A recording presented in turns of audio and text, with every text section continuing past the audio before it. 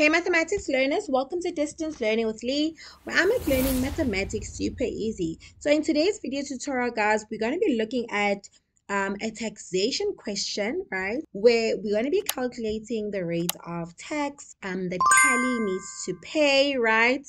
And the difference, or what's different about this question is we've got medical aid, right? So I'm going to be showing you how we need to calculate the total tax that Kelly needs to pay, looking at the monthly medical tax credits that she receives. Okay, so let's have a look at this question, right? In the previous video tutorial, guys, I showed you how we basically calculate the rate of tax.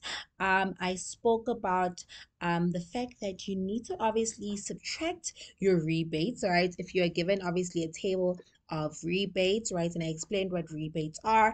And in this question, we are also going to be deducting our medical tax credits, okay, from the total tax payable amount, okay? So a medical tax credit, guys, right, is basically a rebates, right, that are received by the main member, okay? And that amount needs to basically be deducted from the total tax payable amount that we basically calculate. Okay, so let's just have a look so that everything basically comes into perspective and you guys see what I'm talking about. Okay, so it says that Kelly is a 55-year-old woman who earns an annual taxable income of 350,000. Okay, she pays medical aid for herself as well as her daughter. Okay, using the tax table for 2018 or 2029 tax year, calculate Kelly's monthly tax payable. Okay, so we've got a lot of things that are being tested here, right? We need to basically calculate, determine what tax bracket Kelly's income falls in. That's the first thing we first need to determine, right? After that, we will need to basically minus the rebate from the total tax payable amount that we would have calculated, right? And we also need to now minus the medical tax credits, okay? And then, right, from there we will only be given what her amount is per annum. We need to then still divide that amount by 12 because they want us to calculate Kelly's monthly tax payable. Okay, so let's just get started. Okay, we know that Kelly is a 55-year-old and she earns 350,000. So which tax brackets does she fall in? Okay, so if she earns 350,000, okay, her income falls in the third tax bracket. Okay, so this one's the first one, this one's the second one, this one is the third one. Okay, it falls in the third tax bracket. Why? Because 350,000 is between 305,851 and 423,300. Okay, so that's where her income falls. Okay, so once we've basically determined the tax bracket that her income falls in, we basically need to basically write this formula down, right? Because that formula is going to help us determine the amount of tax that Kelly will have to pay. So I'm going to basically write down this formula on the next page, okay? Because this formula is going to help us calculate the rate of tax that Kelly will have to pay. Okay. So for us to be able to determine the amount of tax that Kelly needs to pay, right? Because her salary falls within the third tax bracket, we're going to be using this formula to help us determine the total tax that she has to pay, right? And that formula basically says that, right, she needs to pay 63,853 plus 31% of the taxable income above 305,850. Okay, so now how do we determine the taxable income that is above 305,850? Okay, so the taxable income that is above 305,850 will be her annual salary minus the given 305,850. Okay, so what was her annual salary? We were told that she basically gets paid 350,000, right? So we take the 350,000 and we need to subtract it from 305,850. Okay, so if you punch that into your calculator, you'll get that the taxable income, right, or her taxable income above 350 is actually equal to 44,150. Okay, so that is the taxable income, right? Her taxable income above 305,800. So what do we do with this now? All right.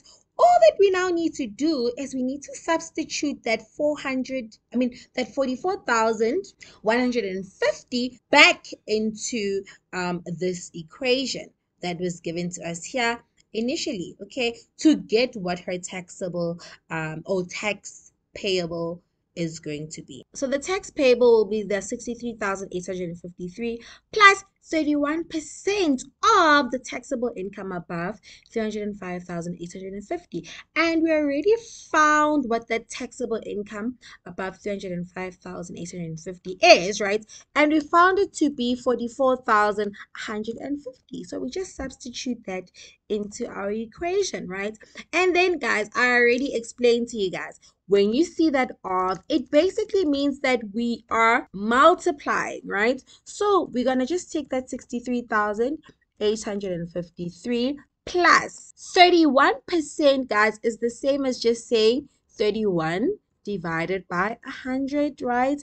Multiplied by 44,150. Okay, so if you punch that into your calculator, 31 divided by 100 multiplied by 44,150, that will basically give you 13,686.50 cents, right? And if you add these two amounts together, you'll find that now the total amount of tax payable, right, is actually equal to 77,539.50 cents. Okay. However, right, we are not done. We just found how much tax she needs to pay, looking at just the tax bracket that her salary falls in, right?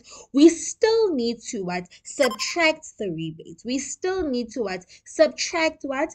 The medical credits, okay? So in this case, okay, which rebate does Kelly qualify for? Okay, because Kelly is 55 years old, right? She qualifies for the primary rebate, okay? Because for the primary rebates, everyone qualifies for the primary rebates, okay? So in this case, we need to subtract the primary rebate of 14,067 rand, okay, to the tax payable, right? And we still need to subtract what? The medical tax rebates, okay? Because we are told that she pays medical aid for herself and her daughter. So her daughter is her dependent, right? So we first need to basically calculate how much are her monthly medical tax credits, right? And then from there, we'll take it from there, okay? So let's just basically finish off this calculation here, all right? Therefore, for us to get the total tax payable, it'll be the tax payable that we've calculated of 77,539 rand and 50 cents. And then we're going to minus the rebate, okay, her primary rebate, because she just qualifies for the primary rebate. And we're going to minus the medical rebate. Okay, so that's what we're trying to do now, okay? So we need to basically find out what is her medical rebate, okay? Because in this case, we already know what the primary rebate is, okay? We already know what the primary rebate is in this case, and her primary rebate is actually equal to, so it's that 77,539 rand and 50 cents minus the primary rebate. Her primary rebate is actually equal to 14,067 rand, and we still need to minus what? The medical rebate. However, we don't know what the medical rebate is. We still need to calculate that, okay? So in the next calculation, I'm going to be showing you guys how we can get her medical rebate, okay? So in this case, right, because we are told that Kelly, right, pays medical aid for herself and her daughter, We know that obviously Kelly is the main member, okay, because Kelly is the one that actually pays tax, okay? She's the one that earns an income, okay, a taxable income. So then the main member is Kelly, okay? So that basically tells us that, okay, she's the main member. The medical tax credit that the main member gets is 319 rand, okay? However, we still need to add the medical tax credit for her daughter because she's a dependent. She depends on her mom to support her, right? So we need to basically take that 319 plus 319, okay, to basically get what is the total monthly medical tax credit that Kelly gets. Okay. So we're gonna take that 319 because the main member gets a monthly medical tax credit of 319 plus 319, okay, that she gets for the first dependent. Okay, so if you basically add up those two amounts, you'll find that the total monthly tax medical credits are actually equal to 638 rand. However, guys, when we're basically working with these the total tax payable, guys, we're working with annual amounts, yearly amounts, okay? And what we have here is just a monthly amount, okay? So her monthly tax credits, right, is 638 rand. However, we don't want the monthly, we want how much she gets in terms of her medical tax credits yearly. Okay, so to get the yearly amount, all that we need to do is we basically need to take that 638 rand and we need to multiply that by, okay, so therefore if you take 638 rand and you multiply it by 12, you'll find that then the yearly amount is equal to 7,656. Okay, so therefore the medical rebates that we basically still need to subtract from the total tax payable calculation is, okay, we're gonna just take that 77,539.50 minus 14,067 minus the medical rebate of 7,656 to get the total amount that Kelly is going to pay towards her tax. So if you punch all of these amounts into your calculator, you'll get that the total tax payable, right, is actually equal to 55,816 rand and 50 cents. Okay, so that is the total amount that she pays towards her tax per annum. Okay. However, remember the question asked us to basically determine Kelly's monthly tax payable. We just determined how much she pays towards her tax in a year, right? Therefore, we can conclude that, okay, we basically need to take the total tax payable amount and we need to divide that by 12 because we want to determine how much she actually pays per month instead of per year, okay? And we already know that we've got 12 months in a year. Therefore, we just need to take that 55,816.50 and we need to divide that by 12. And if you punch that into your calculator, you'll find that per month Kelly pays, okay, therefore her monthly tax payable amount is 4,651.38 cents. Okay, you need to now round off the amount into two decimal places, okay, because you can't leave it as 375 cents. Okay, so that is basically how much Kelly gets towards or pays actually towards her tax. Okay, so I hope you guys enjoyed this video tutorial. Okay, but the take here is that you basically need to first get from the amount that we are given that Kelly earns, right, per annum. You need to determine which tax bracket that amount falls in, right?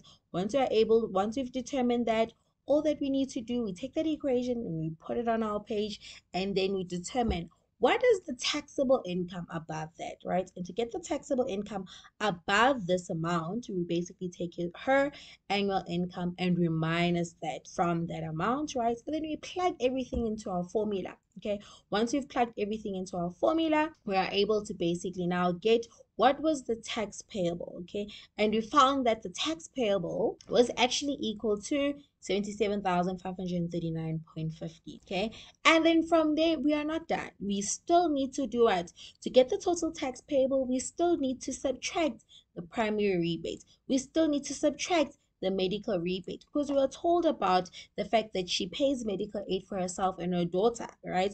And we also know that in this table we were given rebates, so we need to also subtract the rebates there, right? And then that's what we did, right? And then we found how much tax she pays in a year. But remember, the question asked us to determine how much tax she pays per month. Okay, so that is why we still needed to now divide this amount by 12 to get the amount of tax that Kelly pays in a year. Okay, so I hope you guys enjoyed this video tutorial, right? In essence, that's what you guys really need to understand. When it comes to taxation, you need to understand what tax threshold means. You guys need to understand what rebate means. You guys need to understand what you guys need to do to the total tax payable amount, right? When a person also pays medical aid, you need to subtract that amount as well from the total tax payable amount that you've calculated. Okay, so I think I've basically tackled all the important concepts that you guys need to understand when you guys are dealing with taxation. I hope you guys followed with me. I hope you guys enjoyed this video tutorial, guys, and I'll see you guys on my next upload. That is it, guys, and I'll see you guys on my next upload, Distance Learning with Lee, where I make learning mathematics super easy. Bye, guys.